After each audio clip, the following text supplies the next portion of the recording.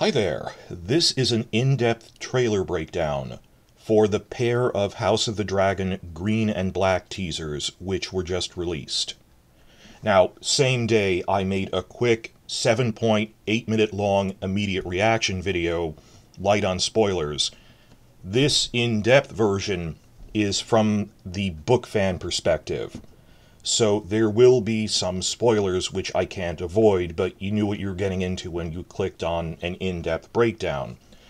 At the same time, I'm not going out of my way to give away too much detail. That I want to avoid what clickbait channels do, and you know who they are, where they ramble on for a full page just reading off book spoilers of everyone who dies or plot twists, as if to make up for their lack of real analysis. You know, in Game of Thrones terms, in this video, I'll refer to, in broad strokes, it looks like this is a shot that's in the lead up to the Red Wedding, but I wouldn't go into heavy detail about what the Red Wedding is, compared to clickbait channels with the same material would then try to impress you by describing in explicit detail the specific characters who die at the Red Wedding and how they die, naming Robb and Catelyn and all of that. So I'm trying to go light on that, but this is a breakdown.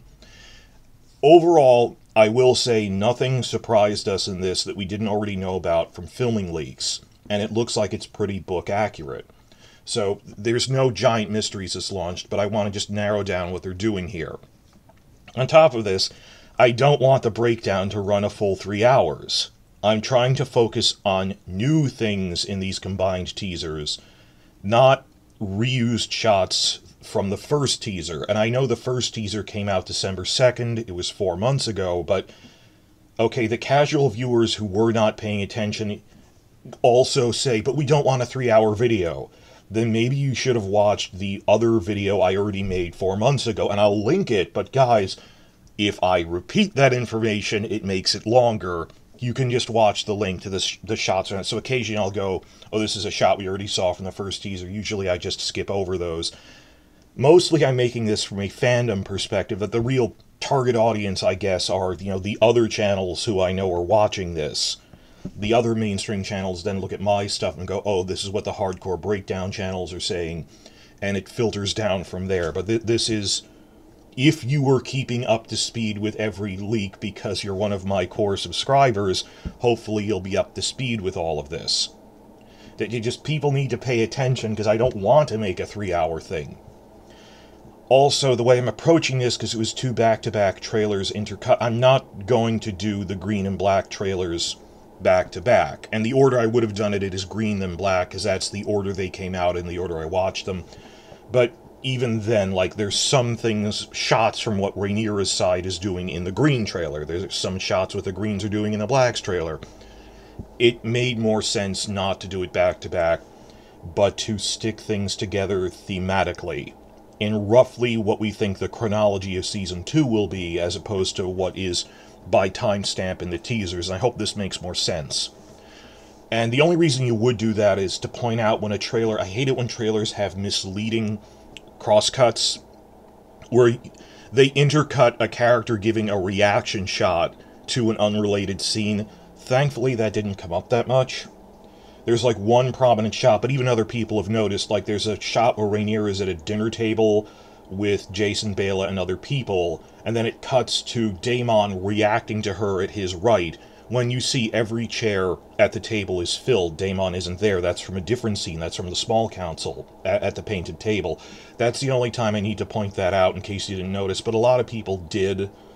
But otherwise, there weren't particularly misleading crosscuts like that, so there's no reason to go in the order that the teaser presented it. I'm going in what we think the order of the story is. And again, I don't want this to run 3 hours. I'm already 5 minutes into this. A few points are important enough that I want to split them off into separate videos, and I'll say that. Sometimes this is just for length, but also because it's a little more speculative.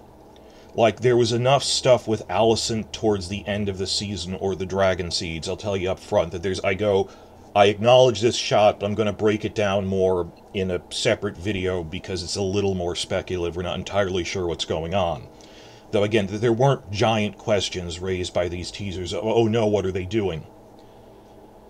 I don't think I've specified this. My nightmare scenario for teaser trailer analysis is, and that people believe what they want to believe rather than looking at evidence, that I fell victim to this. Back in Game of Thrones Season 5, the initial trailers didn't quite overtly state that we're throwing out Sansa's book story and sending her to Winterfell to take the place of Jane Poole to be raped by Ramsay just for shock value and to bait for awards. But Westeros.org itself noticed from the trailer, why is Sansa standing next to a door that looks like the door style from Winterfell? And because the Sansa rape idea is so absurd, you only think it's not absurd if it already happened. That leading up to, if they told us in advance they were doing that, the people would have revolted. I kept arguing, no, that can't be true. They must have just been reusing a set for the Veil or something, because they reuse sets all the time. So I don't want to just tell myself what I want to hear, but that's the nightmare, that if a trailer hinted at a major change like that, I would acknowledge it.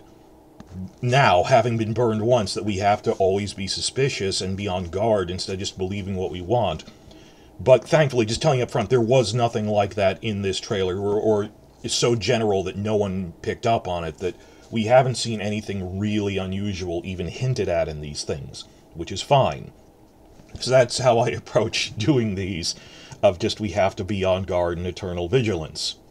Now, the other big thing I'm doing, I know this makes it a little longer, but it's worth it, and I haven't seen other channels doing this, is that showrunner Ryan Condal gave an accompanying interview in Entertainment Weekly with their nice new Game of Thrones guy, Nick Romano. I liked his reporting in Season 1. He'd even post updates if he accidentally made a mistake.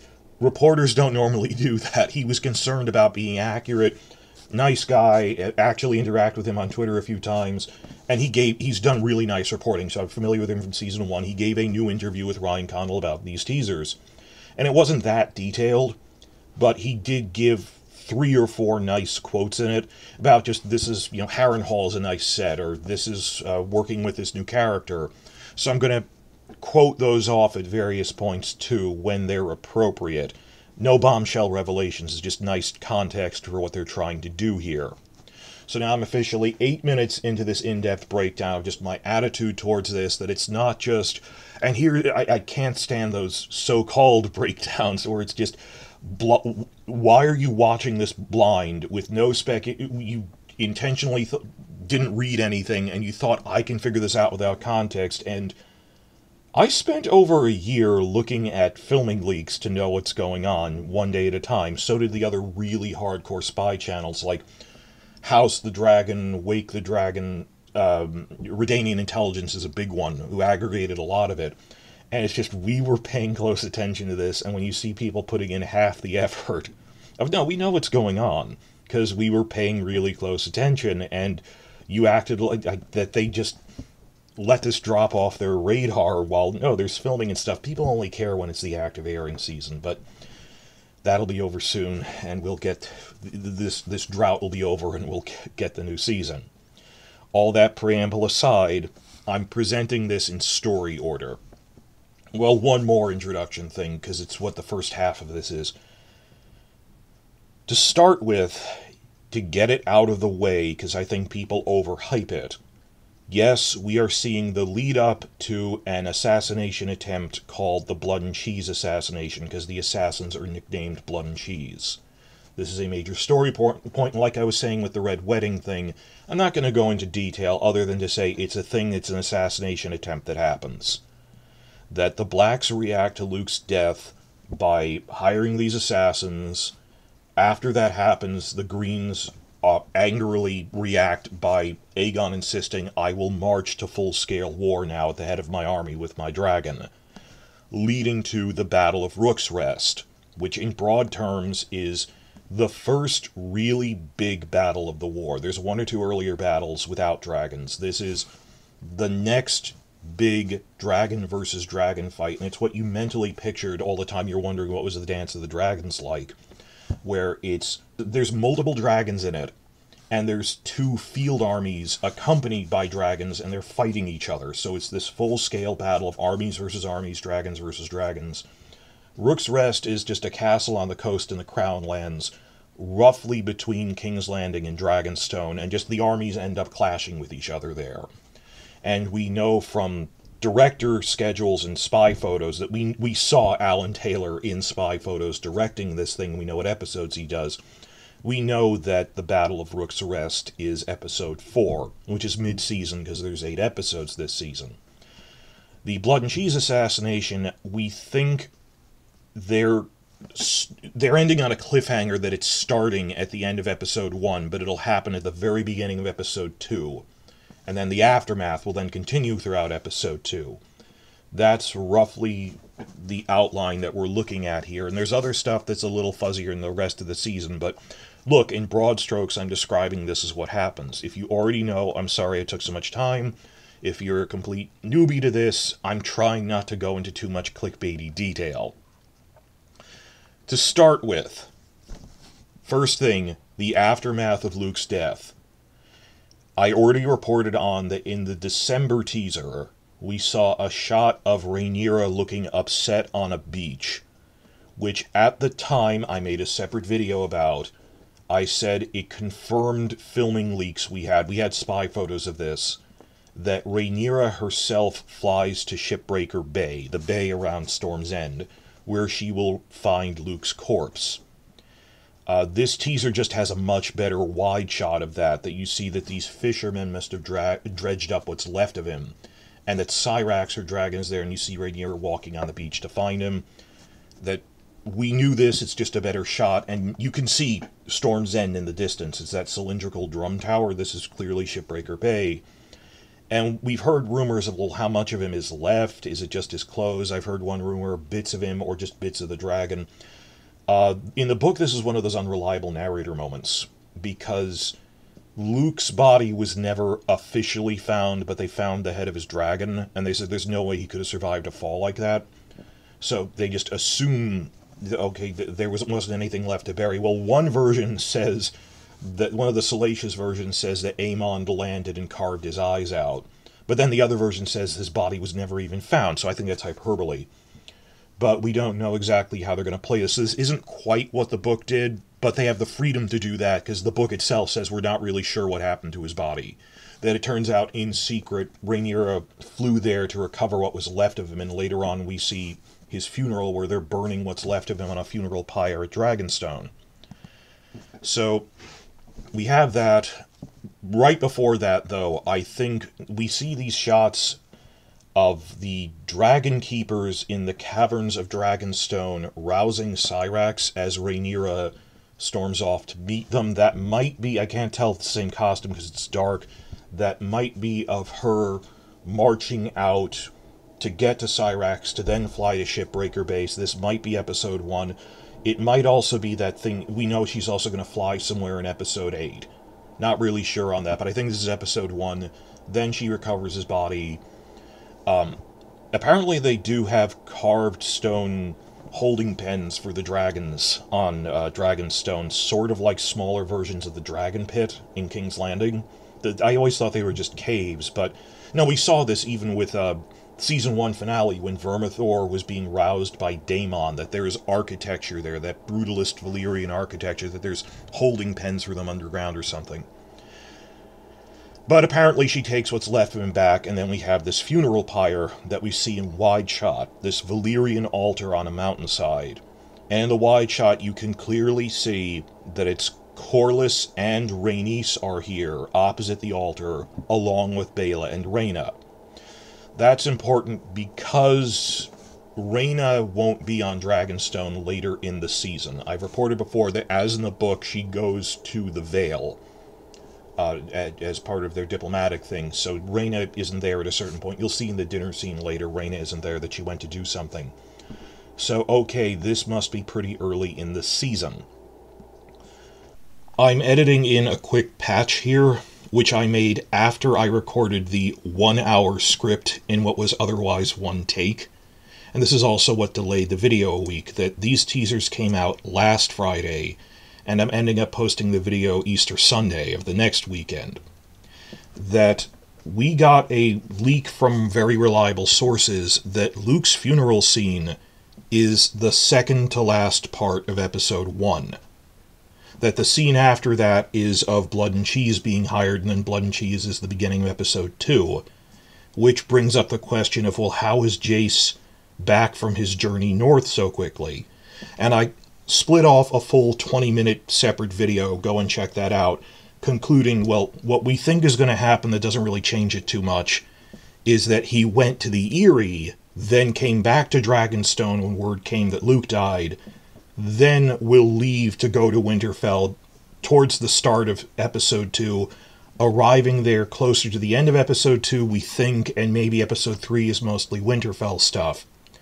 But the rest of the video is me going over travel distances, that the Eyrie is pretty close to Dragonstone. It's only about as far north of it as Storm's End is south or King's Landing is west, that there's a circle that goes around of the radius of dragon travel, that, yeah, that's more or less one day's full flight, that, okay, he doubled back. That doesn't really change things too much, and it gives us the opportunity to have a scene of Rhaenyra maybe telling him about the White Walker prophecy before he actually goes to the Wall. Who knows? But there's a whole separate video on this, but it doesn't really rock the boat that much, and it pretty much worked out in the end, but we really need them to have Winterfell scenes before the end of episode 2 or people will stop watching. But check out the other video if you want to see more discussion of this in depth. And I like that their costumes look a little more like Daenerys season 7, that this is what traditional Targaryen clothing looked like.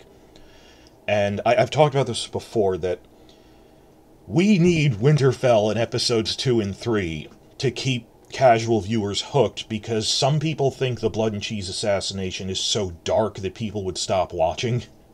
So you need to go, no, we're introducing the prequel Starks. That's what I would do. That's the timing you should do. You shouldn't put the Starks up in like episode 5 or something, or episode 3. You need to get people before that happens, or at least within episode 2, have Jace arrive at Winterfell, so people will keep watching. Side note here about the funeral pyre on the mountainside.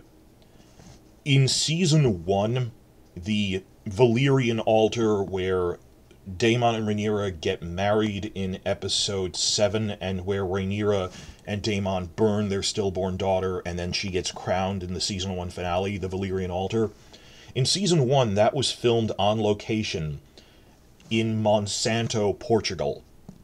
They did not go back to Portugal in season 2, so this must be a digital set.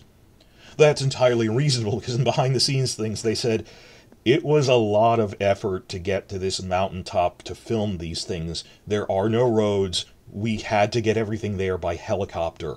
I mean, it's not like it's a big set, so it's mostly just the camera gear and the actors, but it's still, they said, logistically it wasn't worth going back there for the few scenes we're going to do. Filming on this. So the Portugal fans are a bit upset. Oh, they weren't really in Portugal. They were off in a national park. Well, they're reasonably close. They might go back again, I don't know, in another season, because they're filming in Caceres, which is like a 2-hour drive from there. But this is a digital set. They didn't go back to Portugal. And that's why the altar is actually slightly different from where it was in season 1, that it used to be in a hillside. Now it's at the top of it. Digital set. Maybe it's a different altar, but whatever. Next shot I'm going to go over is we have our first real shot of Jace in the north. And it's not, I talked about this in my immediate reaction, it's not just he's in the north or at Winterfell, he is atop the wall with the Night's Watch, and this is our first look at Cregan Stark. The only, from behind, a little from the side, we can recognize the actor. And the Entertainment Weekly thing with Condell confirmed, yes, that is Cregan Stark. Didn't say anything about him, though. And this is exciting because for a while we were worried maybe Jace will just go to Winterfell, then Cregan will go to the Wall, but no, he is going to the Wall. I'm interested in, I really, really hope that they show this thing that was in the book Fire and Blood, which is a new thing that was published in 2018. It wasn't in the previous novellas, which we think Martin intentionally put in as a reaction to what the TV show did the last year, 2017 in Season 7, where Daenerys implausibly flies her dragons within a matter of hours from Blackwater Bay to the Wall, in like a single flight, where for Jace going to Winterfell is a multi-day trip. It takes multiple flights. He has to stop at various points. That when Rhaenyra's great-grandmother Alysanne tries to fly her dragon Silverwing beyond the Wall, it's like she keeps turning around. She refuses to go over the wall. She turns back 3 times. And it's almost like, it's not that she runs into an invisible wall, as if she hit this invisible object, but it's like when a dog is on one of those invisible fences, where, you know, the electronic shock collar things, that something is keeping the dragon from going past the wall. And the running theory is, they do say in the books, the wall is filled with magical spells woven into its foundations that prevent magical things from passing it of their own accord. You can take something through, but like, the White Walkers can't pass it, they have to breach it. That turns out dragons can't fly past the wall. And we're really hoping that, like, Season 1 didn't contradict what Game of Thrones did that much, but, what if Season 2 really brings up, this is not something that they can do in the books? If you really show Vermax refusing to pass the wall, that will be amazing. And it'll start a lot of discussion of, you really thought that was the real ending? It couldn't be. But anyway, one other thing, though, that I missed in my initial reaction video is, because I was only using it cropped to the... It's like a GIF, that at the end of it they turn their faces to each other, so I wanted to show the one that wasn't just their hair from behind, but Jace's face. But the camera's moving, that it cropped off his sword, that if you go slightly before that, it is very clear that Cregan is carrying House Stark's ancestral Valyrian steel sword, Ice. The sword that Ned Stark had in Season 1. It's this giant two-handed sword. It's mostly ceremonial for executions and stuff. Some have used it in battle, but it's a big two-hander sword like a claymore. And he's got it strapped along his back, and he's walking along the wall with it. Would he carry it every day, or is it just because it's a formal occasion? He's being a state visit by this envoy from one of the two sides in the Civil War. I don't know, but Ice is there, and we have the wall, and this is going to be a major thing. The thing of people riding around, that was in the first teaser. I talked about that. I don't think that's Jason Cregan. I think that's the Night's Watch, and I hope it's a flashback to them meeting the White Walkers to explain that King Jaehaerys just shut down the First Night so they don't have a steady stream of bastard children to sacrifice to them anymore to placate them.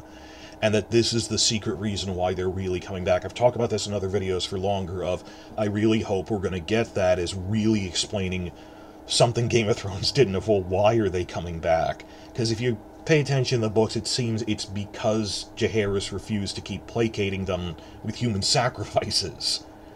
And it fits the themes of the book about you sacrifice a few for a lot, all of that. But this is just one quick shot, but it's still one of the most exciting. Other things people have asked about, what other Starks are we going to see? There are really only 2 Starks in this time period of note. Cregan and his half-sister, his bastard sister, Sarah Snow. We have not heard that Sarah Snow is even in the show. We hope she is. The running theory, just based on cast appearances, is that actress Erica Ford might be playing Sarah Snow, just because she looks a lot like Maisie Williams, and we know Erica Ford is in the cast, we just don't know as what. She could be a handmaiden in King's Landing for all we know. But we're pretty hopeful that Sarah Snow is in it. It's just luck of the draw, one of the castings that didn't manage to leak out yet. So, here's hoping. Oh, but the last thing I want to go over that's related to Luke's deaths, this is all stuff from the first episode. We saw the Blacks' reaction to Luke's death, the reaction from the Green side. Now, we've heard leaks that, as in the book, Aegon feasts Aemond at a brothel or something, that hooray, hooray, you scored a victory there, but that's what he does in the books. We've heard they're doing that. We've seen shots of this inn he goes to called the Cox Inn in Flea Bottom or something.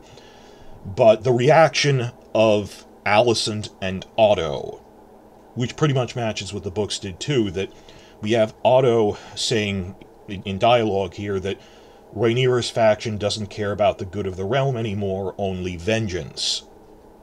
And I don't think he's saying that as propaganda, even just to Alicent in private. He's being honest. That before Luke died, he gave them generous surrender terms that will, at Alicent's urging, but he realized from his meeting with Rhaenyra on Dragonstone that you could pressure her based on that she was devoted to the good of the realm. That urging her for the good of the realm, you don't want to plunge it into civil war, just give up, we're going to fight you over this. And she actually said, give me a day to think about it.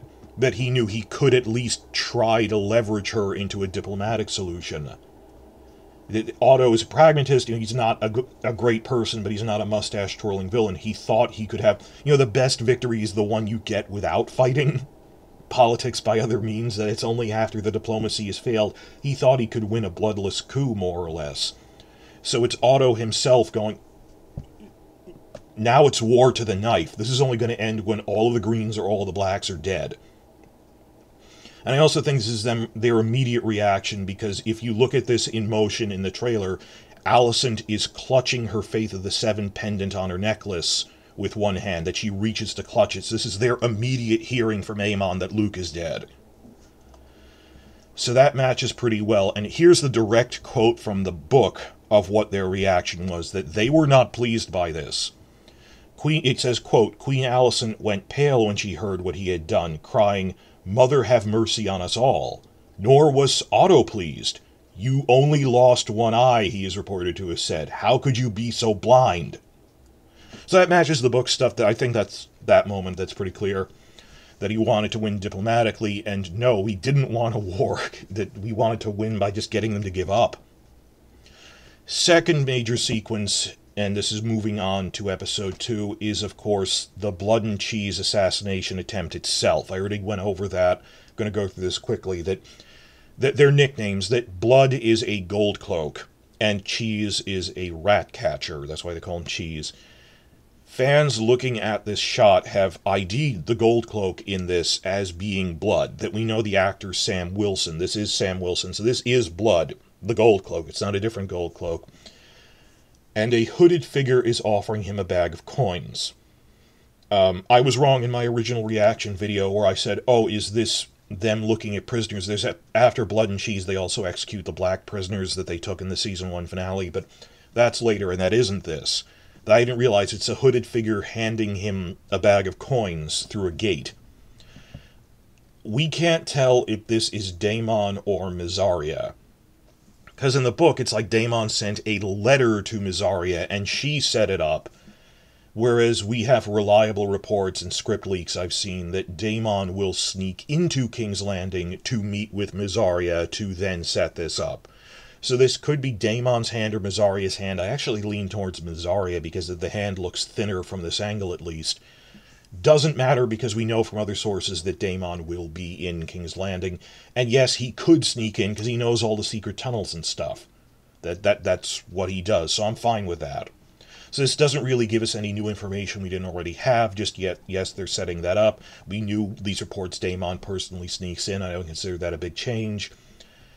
Then we get the shots of Blood and Cheese actually sneaking through a tunnel. So I'll leave that as it is. And we also got this intriguing shot of a handmaid carrying bloody sheets, which is presumably after the Blood and Cheese assassination attempt.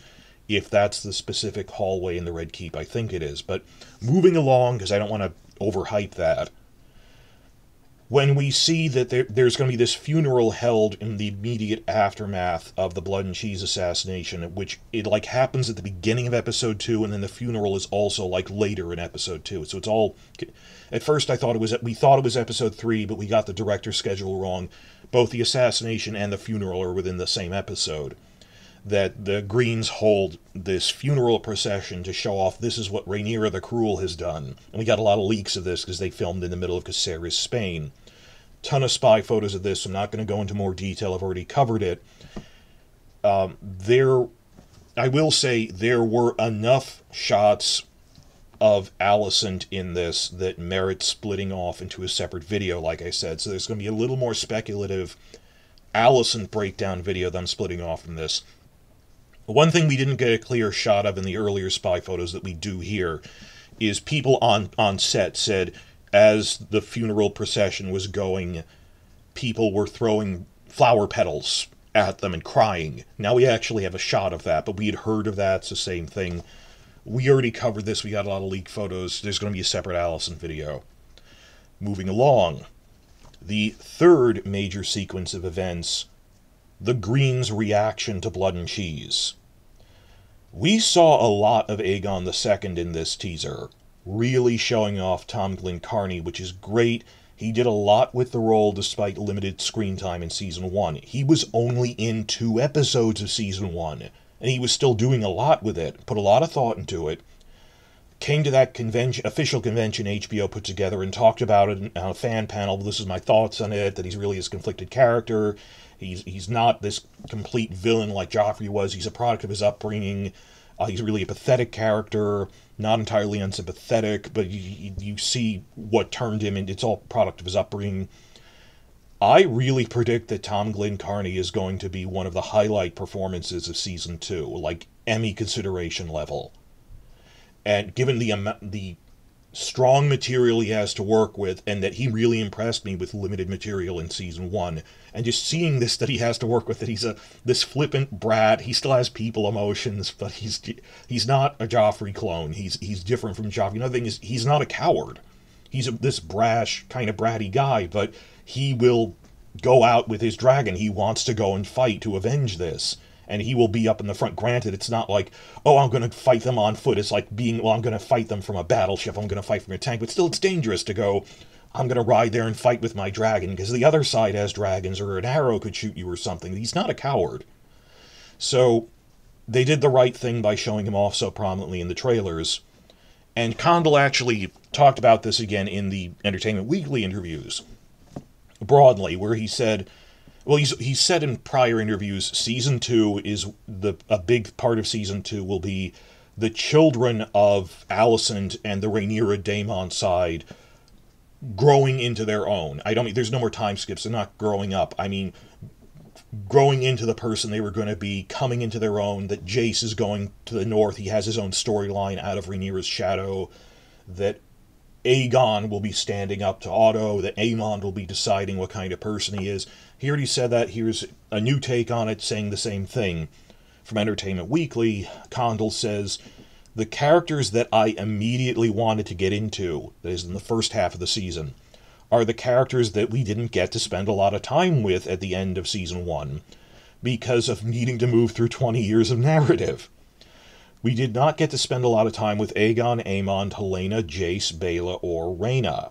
Those characters are so immediately connected to Rhaenyra, Alicent, Daemon, Viserys, and Otto that we wanted to immediately shine the spotlight on them and get into their internal lives and what they make of all of this war, their reactions. We never really saw, there was like a deleted scene from the Season 1 finale of Baela reacting to this, which I hope they will reuse almost line for line in Episode 1. They need to. Sometimes they shuffle scenes like that. Because I don't blame Condell. He said, HBO's international markets put commercials into these things, which severely limits the runtime. The episode 10 was supposed to run long, and HBO only told them actually there's a time cap for this after they had not only scripted it, but after they filmed it. And Condell was like, I understand you need to do that, but the time to tell me this was before we goddamn filmed it. So I don't blame Condell. There's a lot of script reports just came out this week of a lot of other things that were cut from Episode 10, not just Baela. I mean, Daemon scenes, Jace scenes, really big things that were cut, which they might recycle into the first episode, we're not sure. But you'll see, he mentions by name, you will see each of these children of Rhaenyra and Alicent reacting to what happened.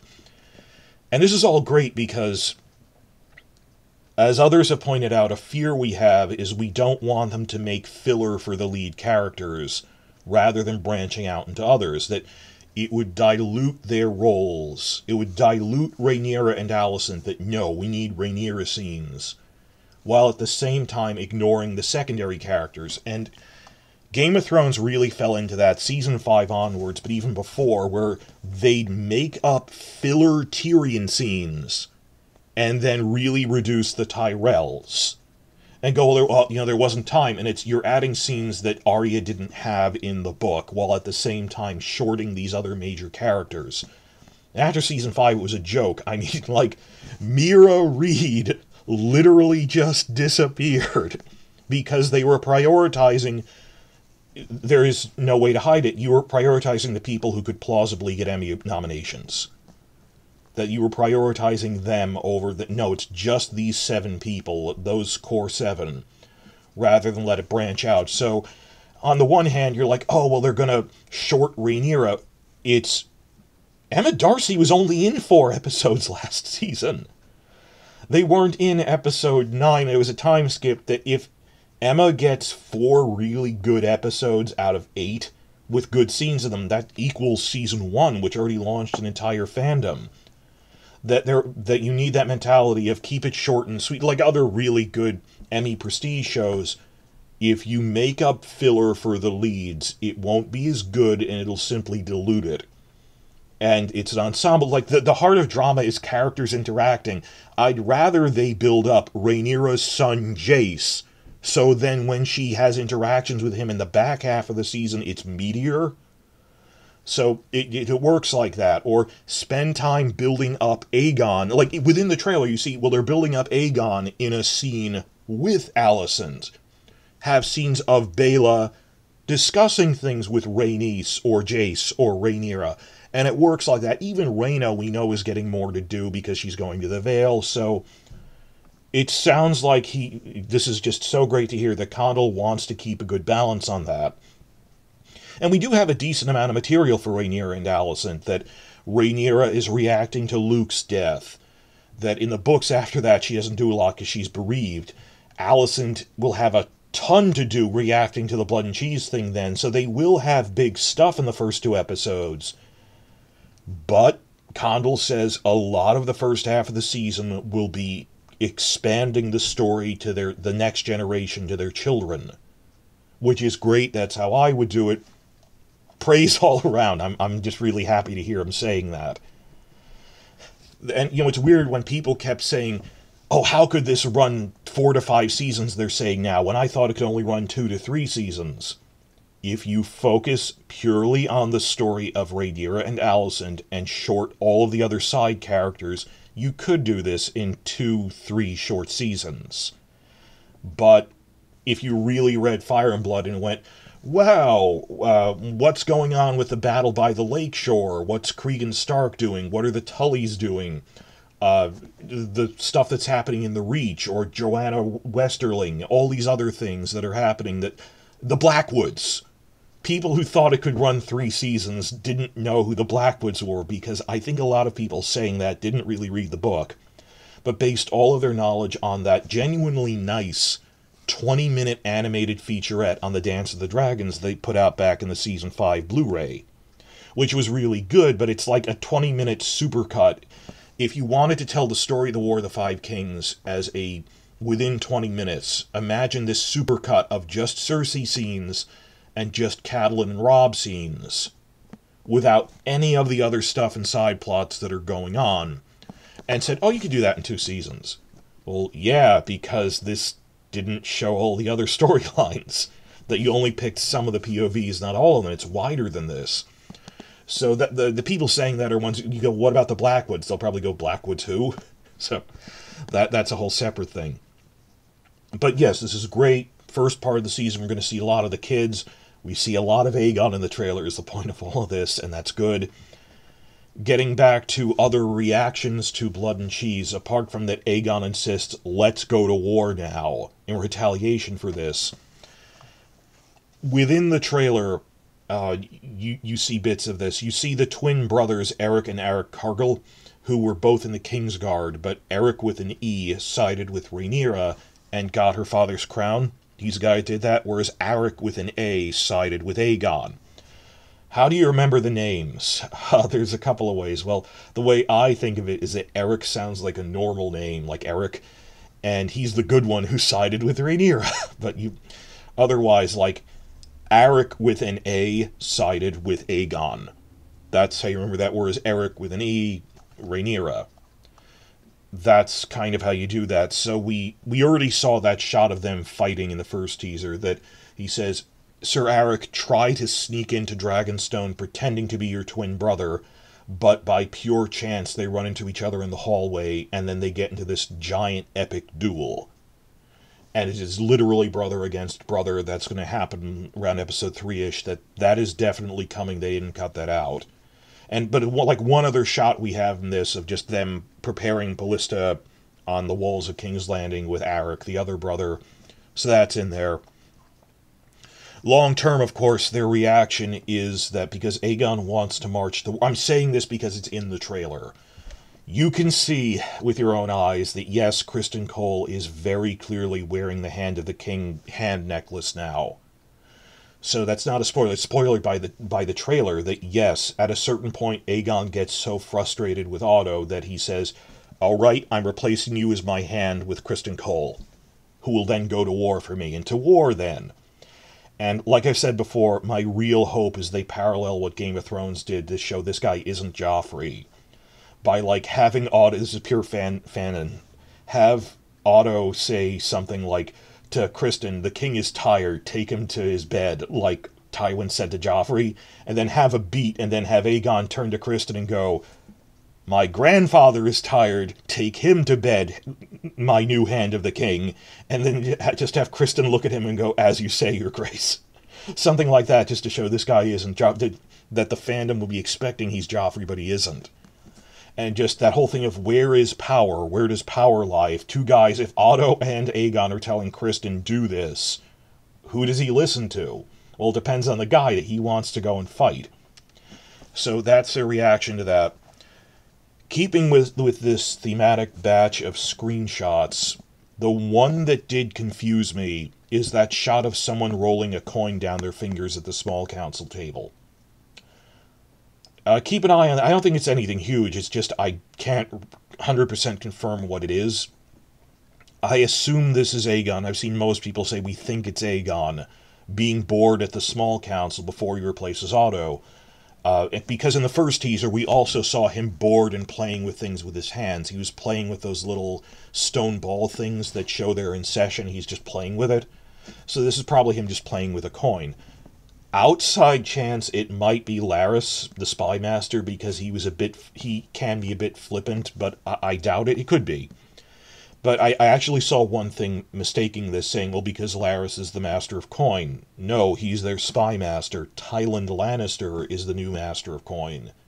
Replacing Beesbury. He was master of ships, now he's master of coin.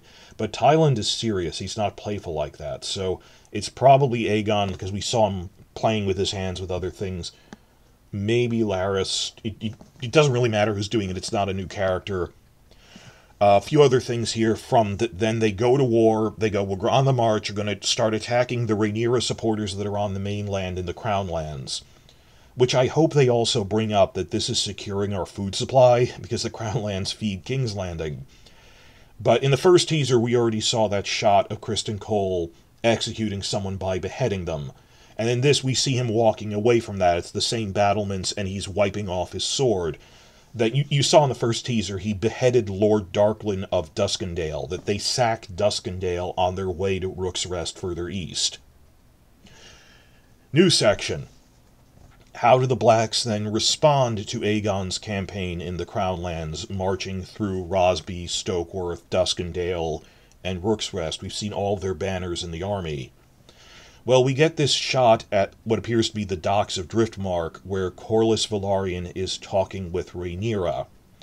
I've heard rumors that, for a stretch of episodes at least, what Corlys will be doing is, rather than have him out on his boat where he wouldn't be interacting with characters, they're going to say his fleet is enforcing the blockade, but his personal ship, the Sea Snake, was damaged when he was injured. He was damaged, so for a couple of episodes, he's at the docks repairing it so that people can come and visit him and interact with him. That makes sense. It's a way as opposed to isolating him on a boat somewhere. So he's at the docks. He's overseeing ship refitting, ship construction for the fleet. You don't need to be personally leading the fleet every time. I think in the book he was actually on Dragonstone the whole time, commanding his fleet. Like Tywin doesn't personally lead his armies all the time, but he commands his fleet from his castle. But Here we have the scene of Corlys talking with Rhaenyra, urging her to go on an all-out offensive to attack Aegon while he's in the field. Or at least I think that's what it is. He's saying, strike off the head. You know, make a decapitation strike. In the books, Rhaenyra doesn't do that.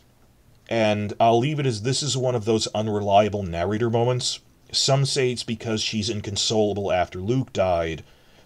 But others, and this is the way I saw it, is, and I think the TV show is going, is that Rhaenyra realizes Aegon is trying to bait her by attacking her allies on the mainland, that this will not change the course of the war that much. It's her men getting killed. But whereas Aegon is securing foodstuffs, and like, this isn't going to change geopolitics that much. It's smarter to wait while the armies of the North and the Vale and the Riverlands gather at Harrenhal, that he's trying to bait us out so he can pick our dragons off one-on-one with Vhagar and their other dragons that they want us to rush out. And that's a thing, because it's a thing in real life of, we're going to bait out the enemy by attacking our allies, is a thing. So Otto, on the other side, the Greens, it's the same thing. Otto is the one who said, we have numerical superiority. The Greens control the most populous and richest parts of Westeros, the Westerlands, the Reach. It takes time to gather our forces. Do not rush off to war. And Aegon says, no, we'll bait them out right away. So it's on both sides, and this is what drama is. Debating strategy of, do we wait and husband our resources, or do we go for a quick strike now to get them by surprise?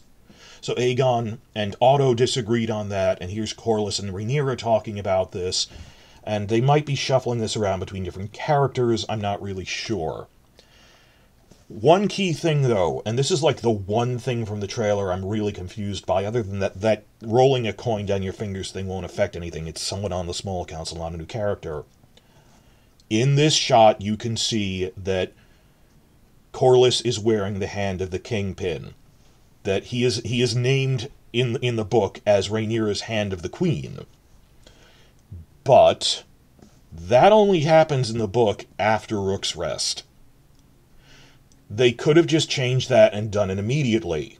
But this raises the question, we aren't actually sure when this scene happens. It could be Corlys saying, make a decapitation strike at Aegon while he's at Rook's Rest. And her going, no, they're trying to bait us out. Or it could be after Rook's Rest, when on a more general level, Corlys is saying we need to make a complete strike against King's Landing as our army gathers, and Rhaenyra is still, let's gather more people first. So, is this scene before or after Rook's Rest? They could have just changed her making him Hand of the Queen earlier. I don't know. And in the grand scheme of things, there might be two similar scenes like that, of him going to do that, so we're not really sure. I don't know, but that is a big question of when does he become Hand of the Queen. That's probably the only big question from the trailer, and not really a big one. New Dragons and Dragon Riders is important enough I'm splitting it off into a separate video rather than let this run 3 hours. But the quick version, I already talked about this in the initial reaction video, is because they have 6 riderless dragons on the island, and as they pointed this out in the Season 1 finale, you need Valyrian blood to bond with a dragon. Who's going to ride them? They go, well, we're out of legitimate Targaryens. What about illegitimate Targaryens? That they've been living on Dragonstone and Driftmark for a couple hundred years. There's Targaryen bastards or descendants of bastards, like people who look Valyrian but don't know who their grandfather was. And they go, if you think you might have a drop of bastard Targaryen blood in you, try your luck at claiming a dragon. Dozens die. They call it they're called the Dragon Seeds because they're born of Dragon Seed, these Targaryen bastards, and they call it the sowing of the Dragon Seeds. We know from spy photos that saw who was directing it, Lonnie Parister is only directing 1 episode, we saw that this is happening in episodes 6 and 7, mostly 7, where they're setting that up. The sowing of the Dragon Seeds happens after Rook's Rest. But we have this one shot of Rhaenyra feasting the successful dragon seeds, and there's only 3 of them that you can tell from spy photos. It's Hugh Hammer on the right, at the bottom is Ulf the White, who's his friend, and at the left is Adam of Hull, played by Clinton Liberty. And we went through the same shit when we did the first teaser, that when you saw briefly from a low angle, not fully in frame, Adam of Hull, people said, that's Nettles, the fourth dragon seed. That isn't Nettles, that's Clinton Liberty. Well, it's because she has black hair in the book, he has silver hair. I think he might dye his hair to hide his parentage. Some Targaryen bastards do that in the novels, where they dye their hair a different color so people won't know they're Targaryens. Maybe. But we've actually had a lot of leaks about him, but I'll leave it at that Nettles isn't in this. We think she's in the show, but that she'll show up in the Season 3 premiere, along with Daeron, who I have also made not with Daeron, he's in a different part of the continent, but those two characters we think are in it, but in Season 3, and I'm not worried about that. But I'll leave it at that yes, this is pretty much confirming Nettles is not in here. And I've seen clickbaiters saying, this must 100% be Nettles, or may a lightning bolt strike me. Well, this is clearly Clinton Liberty. I even, posted on his Instagram, this is you, right? And he favorited it. Yes, but not just me, everyone is saying it's him, because he was in the first teaser. And I made a video at the time saying, for God's sake, this is Clinton Liberty, not Nettles. This is Adam of Hull. And I'm not going to repeat that, I'm just going to link to it, but I'm going to make a longer thing about new dragons we saw and the new dragon riders. I'm splitting that off. But this does bring up the issue that we're introducing new characters and splitting off from just the core Targaryen family next season. We got our first clear shot, and this actually is a very clear shot, of Alicent's older brother, Gwaine Hightower. He was briefly introduced in Season 1, but before the time skip, so they just put a helmet on and had him played by a stuntman rather than waste casting an actor they have to recast to be older anyway. He's played by Freddie Fox. And Condell gave a quote about him, which I thought was interesting in the Entertainment Weekly interview, where he said, Freddie brought so much character and humor to Gwaine. The casting sheet said he's very funny. And is that because we're laughing with him or at him? I'm not sure, but there's character and humor to Gwaine, who until this season was warded away at Old Town, the second city of Westeros, which is in the southwest. It's ruled by the Hightowers. Gwaine grew up at Old Town in his home base, but now that the Hightowers have been put out on the march, not with their army, their main army is still marshalling at Old Town, but he quickly rode, as one person can travel faster than an army, before the roads shut down because of the war. Apparently the idea is he quickly rode out to King's Landing to support his family's stake in the war. In the book, Gwaine was already in King's Landing. It's a little bit of a cheat. Well, why wasn't he there already? Well, I quickly rode here as soon as Viserys died, right before the highways got shut down by the war. Fair enough to have Gwaine there interacting with everyone. And they do mention in Season 1, Alicent has this brother Gwaine, and Daemon fights him in the tourney. Well, to go back to Condell's thing, Condell explains the show will continue to be about the extended family. We had plenty of POVs to dig into in the interconnected Targaryen universe, but what about the Hightowers? How do they fit into all of this? We thought it was very interesting to bring forward this character who was maybe mentioned, briefly seen in Season 1, but not really experienced. How does he interact with them? How would that impact Alicent and Otto? And what he would have to say coming in from an outsider who's not been raised at court in King's Landing. And that's a good point, that he's really part of the main Hightowers. Remember, it's more than Otto's little branch. Otto is the younger brother, and at this point he's not so much Team Hightower as he's Team Small Council. Well, politically he supports the Hightowers, but in terms of his persona, his values, he's a creature of the capital. And his immediate family that are there, like Alicent, have been raised to be political like that, but his eldest son, being with their uncle in Old Town for so long, is more of like the Hightowers, and my suspicion is, as the heartland of chivalry, and this is where the Pope is basically still based in this time period, that how Alicent is a person of faith, that the Hightowers actually are really, honorable and and religious, and they're not uncouth, that there's things they wouldn't do compared to how ruthless the people in the capital are. So I think the humor is probably going to stem from that Gwaine is a bit honorable but naive. That humor of when you put someone, this honorable knight, in a room with Bronn in Game of Thrones. And the humor of this upper class guy is, but no, that's what a normal person should say, that he doesn't like joking about killing people. My God, you would do that? Well, yeah, of course. He's the straight man to the snarky evil person. So we're going to see more of the Hightowers. Now, you saw Otto's older brother Hobart a bit in season 1. The last we saw him was at Rhaenyra's marriage to Laenor. And that was like 16 years ago. So in the books, he's died in the intervening time skips just from old age or whatever. So the current ruler of Old Town, the current head of the main branch of the family, the older branch, is Hobart's son, Ormond, who is Otto's nephew. And he has his own children, they have their own issues, that we haven't really seen the Hightowers introduced as a faction separate from Otto's little family in more close to the small council at this point.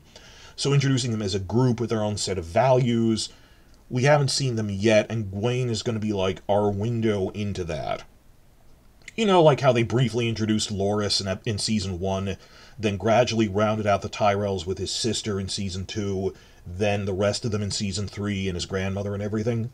That Gwaine will be our better window into the main Hightowers aren't really like them, even though Gwaine is his son. He's been living with the main Hightowers. And then we'll get Ormond and Daeron later, I think. I mean, season 3.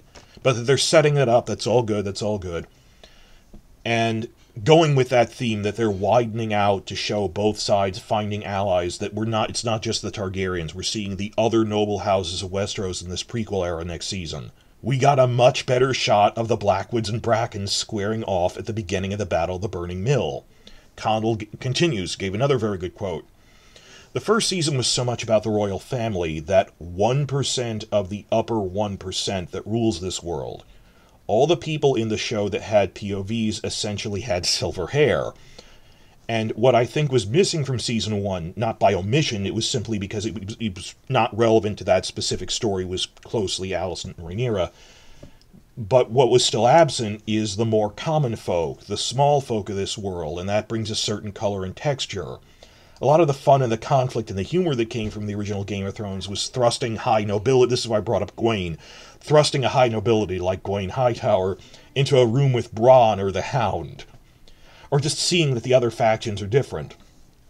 And talking about the Riverlands front of the war, now shifting away from that, this is a whole other section, brings up the shots we had in these teasers of Daemon and his storyline at Harrenhal in the Riverlands. We see a shot of Caraxes landing on top of one of its towers during a thunderstorm. And I've thought on that more since the immediate reaction video. And I've realized a few things. That the book phrases it as Caraxes alighted atop King's Pyre Tower. The highest tower is the King's Pyre because it burned by Balerion. And then the garrison surrendered without a fight. This is the opening move of the war. Daemon bloodlessly takes Harrenhal. They surrender without a fight. Well, it's after Luke dies. It's after Storm's End, but before the first battle is the Battle of the Burning Mill between the Blackwoods and Brackens. It goes Harrenhal, Burning Mill, then Rook's Rest further east. And while we see a couple of shots related to Harrenhal in this, actually, it's going to be a major recurring location, and it's great because it's not just recurring throughout House of the Dragon. It'll be a major location throughout the final season, every season. It's also a big returning Game of Thrones location. And Condell himself gave a quote about that, how much fun they had building Harrenhal. They built this fully realized, well, not full, because it's this giant city-sized castle, but they built a very large exterior Harrenhal set at Dinnerwig Quarry in Wales. I have a whole video about the location shoots and the map of Wales where everything is. They built a large exterior for this because it merited it, because they know they're going to use it a lot. Ryan Condell says, quote, Harrenhal definitely is its own character in the show. It had its own character in the original books, in the original series when Arya was playing the cupbearer for Tywin there. Other than the Red Keep, it's probably the most talked about storied castle in Westeros. We really wanted to pay service to it. Whether it's real or rumored, it does have this creepy supernatural aura around it that does put people off as this half-burnt ruin. We were excited to play that out as storytellers.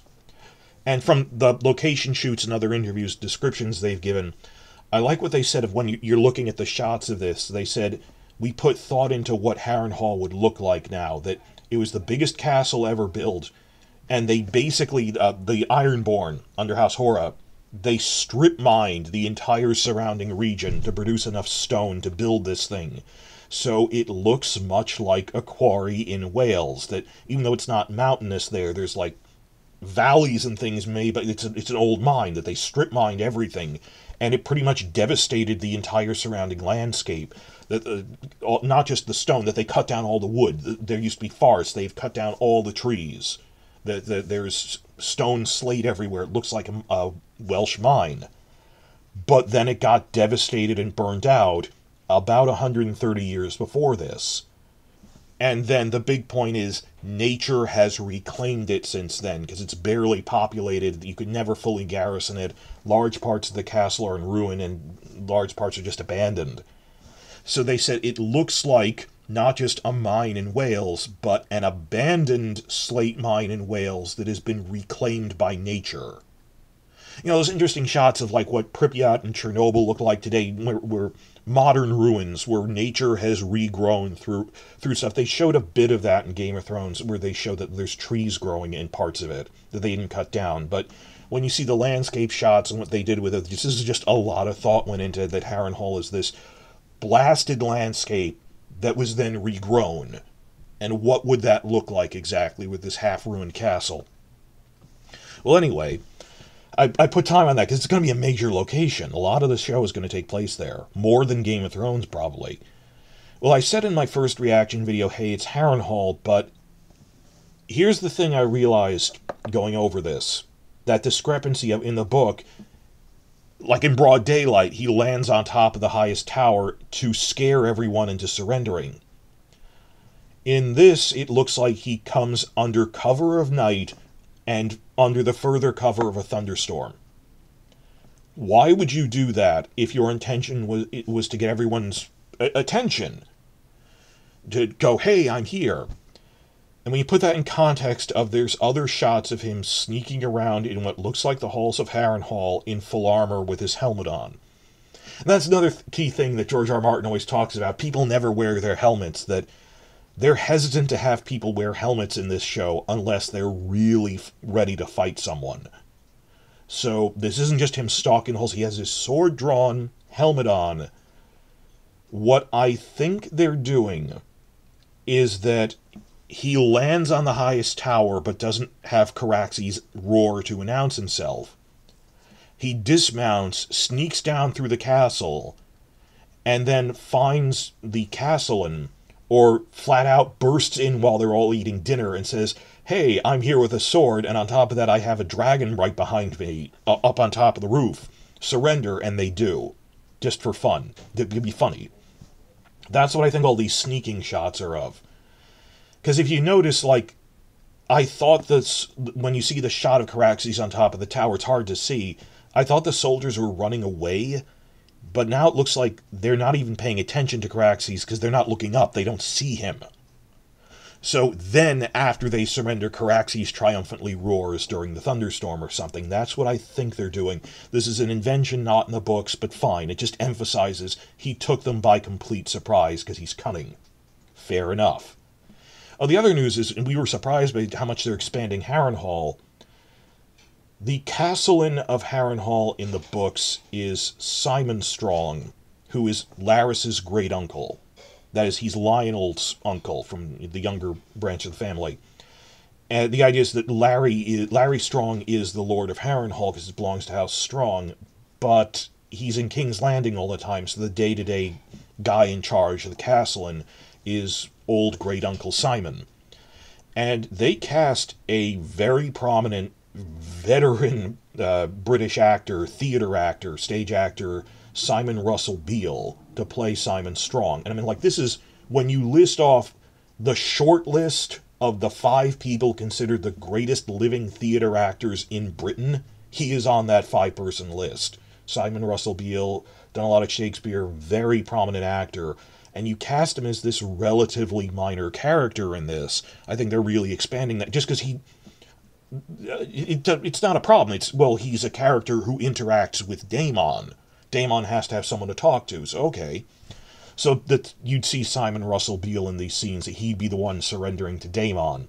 But okay, they're playing it up that he sneaks in, takes them by surprise. Or in the book, they go, oh crap, at the mere sight of him. I do think there'll be this oh crap moment when they look up and go, oh god, Caraxes is already on top of us. Few dragons can inspire that much dread. Other ones you at least try to snipe at the rider with bows and arrows.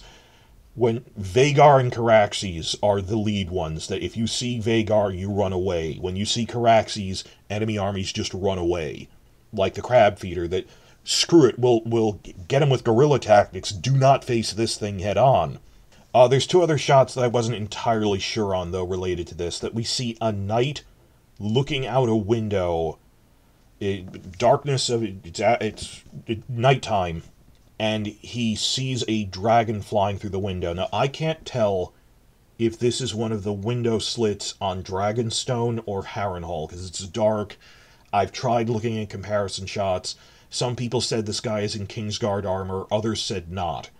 So either this is someone seeing a Kingsguard seeing a dragon leaving Dragonstone, or this is a knight seeing Caraxes slipping in on top of the castle before anyone can notice at Harrenhal. So it's one or the other, not a giant revelation either way, I don't know. And the other shot is, there's a point where you see Daemon walking around in his night clothes, not in his armor. And that could be from anything. Is this from Dragonstone? More probably, I think this is from when we saw that leaked audition tape where he, takes a minor wound, which is being patched up by Alice Rivers, the resident healer at Harrenhal, who's allegedly this bastard daughter of House Strong.